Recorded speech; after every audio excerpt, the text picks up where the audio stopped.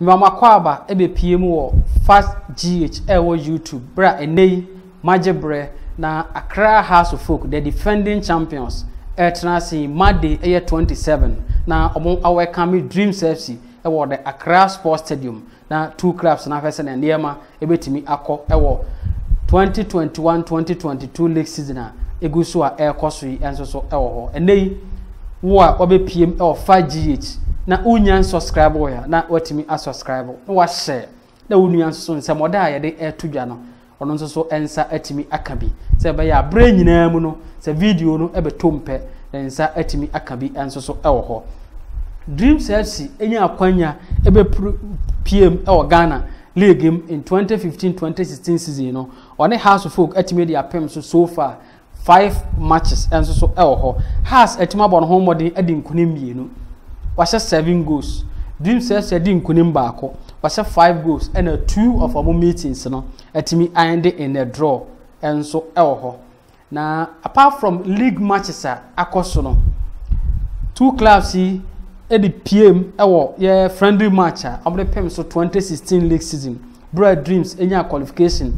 ebe PM 2016 omunya akwanya be PM Ghana league no omo ene House of Folk edi pem so house ehye omo ekanan ema omo timu baako enu achi 2018 Gaka GH tournament ekoso no grand finals etimi ekoso Cape Coast no House of Folk etranse ema Dreams ehye omo ekamienu ema omo timu baako enso so ewo ho ena enu achi 2018 league a ne eguso gba ya ntimi ambo no anwie no eno nso so Dreams eko PM ema House of Folk etimi so omo eka baako a omo antimi ante ewo eye Cape Coast Sports Stadium kankatesi Patrick Razak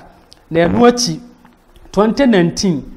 ST Nate Kappa etimi ekoso ST Nate Kappa etimi ekoso no eno nso so no House of Folk etimi transition Dreams FC kamienu ema omo timu baako na the same 2019 NC special tournament etimi edehye so no ewo Accra Sports Stadium House of Folk ehye ka baako editia Dreams FC kankatesi Kwajo Oben Junior ena enu achi return leg no Dreams FC etranse ehye house ka baako a House of Folk entimi anti na 2019-2020 yegusu ubo league na ena in between yetimi etwa league ne ma yantimi anto so Monday 7 no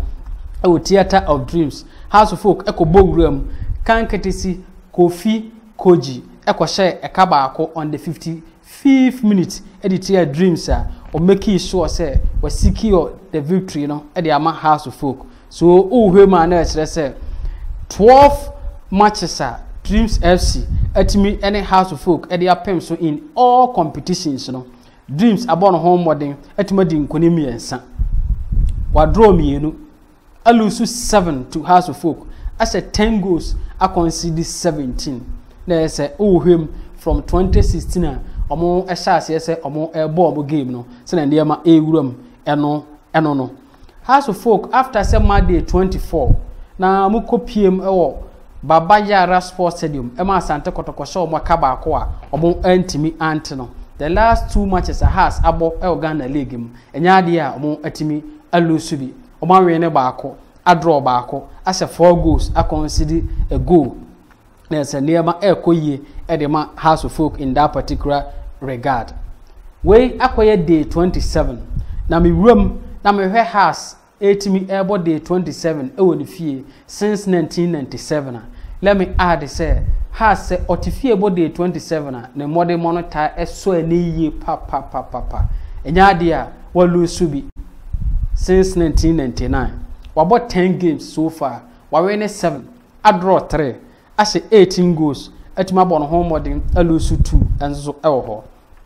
Dreams FC on the other hand ekwa away day 27 emu akoye din e de omo ye bad travelers regards say omo tu anamon akwa away since 2015-2016 season 2 games omo di kan bon so far no omo lose ni nyina omo ase 2 goals a consider 5 goals and ohwe na chisa na ndema ewuram e de ma Dreams FC I don't know once na ye key ni say so omo kwa away day 27 bia na omo she goal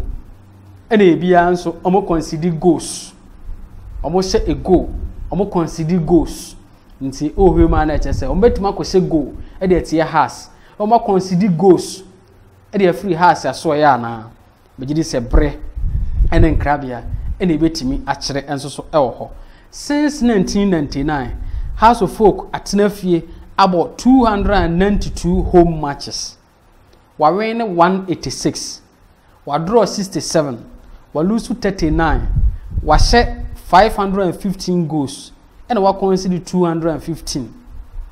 Dreams FC on the other hand since 2015-2016 season watima bon home modern about 44 away matches wa win 6 wa draw 14 wa lose 24 wa share 34 goals and wa concede 65. There's a sene niema ewuram edema eye Dreams FC bra O2 anamon akọ away atimi akobo eno no we akoye the month of May na se House of Folk atifie na obo the month of May sana ya ne modern mon etai eko wa we ni 25 matches wa draw 5 wa lose 4 wa share 67 goals a concede 22 since 1999 I don't know there's a house etimi etoto enema etimi koyie edemo omo enso so ewo ho eno no eno achi me wuram ewo Dreams FC afama na O2 anamon akwa we in the month of May wabo wo so far no wabo 4 games and association football outcome of the game no bia no nensa etimi akabi mean it win draw or lose wa win baako wa draw baako wa lose mienu wa set 3 goals a concede 8 goals na say ohwema na say o concede 2 goals per match o concede 2 goals per match apart from the first game otimi boy in the month of May went me anshe goal bro ko PM odoma any aduana e de kopem so 8th of May 2016 aduana share na ka mako enan a went me antibi the last 3 visits and answer the last 3 away matches are what me abo in the month of May the be Dreams square otimi ekoshe goal nti na say oh hema se na ndema ewuram edema eye Dreams FC I don't know tima otwato a obo no ho modern ko pie mo House of Folk home grounds no ko prevent omo from scoring no na no ye Asante Kotoko a outstanding game etimi ekoso in day 7 20th of February 2022 o ko secure goalless drawn game since then has game bia wabo fie no otimi bo no ho modern ese goal House of Folk since 1999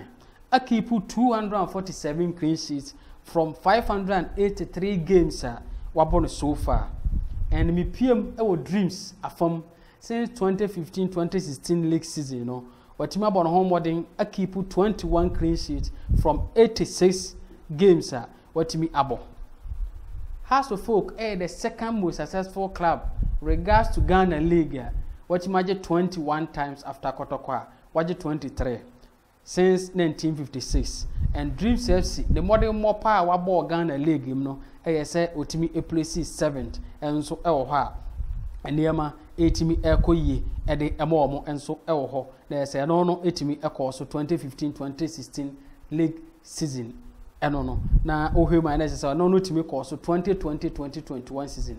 san say ohwe 2015-2016 season otimi ebo no place 9th na enso so oko relegation isan say that season you know enana tema youth ateki matter no to Kasa ruling abanti ekamia say no koma yetimi pull Dreams from the league even though from the league you know boy na wanwe otoso 9th position be isan say na Dreams o we Kasa ruling e ba no eno ma tema youth nya kwanya ebebo 2017 league season na yema ankoye amfa ma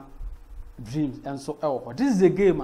me hwe animu say House of Folk ebedi enkunim bra all Kami Dreams FC ewo Accra Sports Stadium. I'm expecting both teams to score. If it's about correct score, I'm expecting 2-1 win for House of Folk, 2-1 win for House of Folk, or 3-0 win for House of Folk.